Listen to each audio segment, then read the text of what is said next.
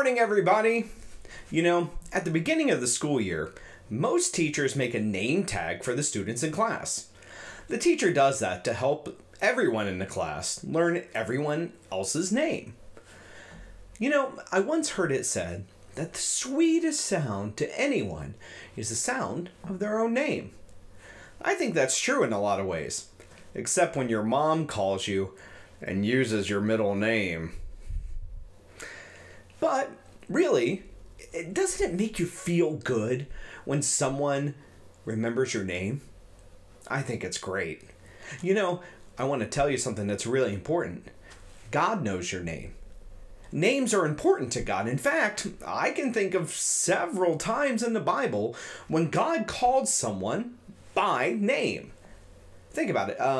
In Exodus, God called to Moses from within a burning bush. In the Gospel of Luke, Jesus called Zacchaeus' name, telling him to come down from that tree. God called Paul by his given name, Saul, before Saul became a believer in God. And then when Saul began to believe, God gave him a new name, Paul. One of my favorite times in the Bible is when God called a boy named Samuel by name. You see, Samuel's mother, whose name was Hannah, wanted a son more than anything. She prayed and prayed and asked God to give her a son. Hannah promised God that if God would give her a son, she would give him back to the Lord to serve him all the days of his life. God gave Hannah the son she asked for, and she kept her promise to God. You see, when the boy was old enough, she took him to the temple of God and presented him to Eli, who was the priest. So Samuel served in the temple of God under Eli. Now this story is actually really neat. One night, Samuel was sleeping and he heard someone call his name.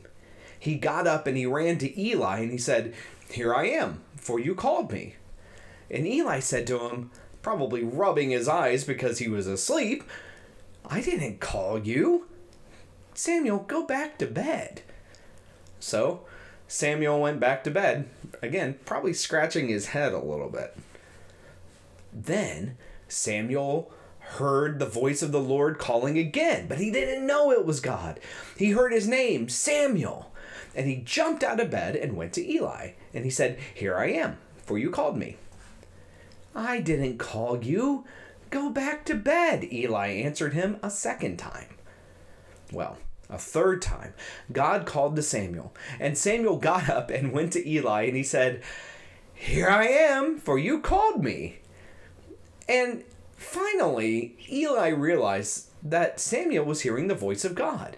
It was God who was calling to Samuel by name. He told Samuel, "Go and lie down, and if God talks to you again, say, 'Speak, Lord, for your servant is listening.'" Well, Samuel went back to bed, and sure enough, again, he heard the voice of God calling, "Samuel, Samuel."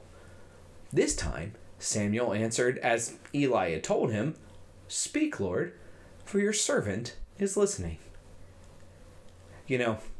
Some people think that God only calls out to grown-ups, but Samuel was just a young boy when God called him. God knows your name, just as God knew the name of Samuel, and God still calls boys and girls alike, saying, "Come, follow me."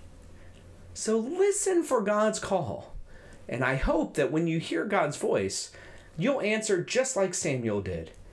"Speak, Lord, for your servant is listening. Here I am." Tell you what, let's pray about that. Okay? Ready, set, pray.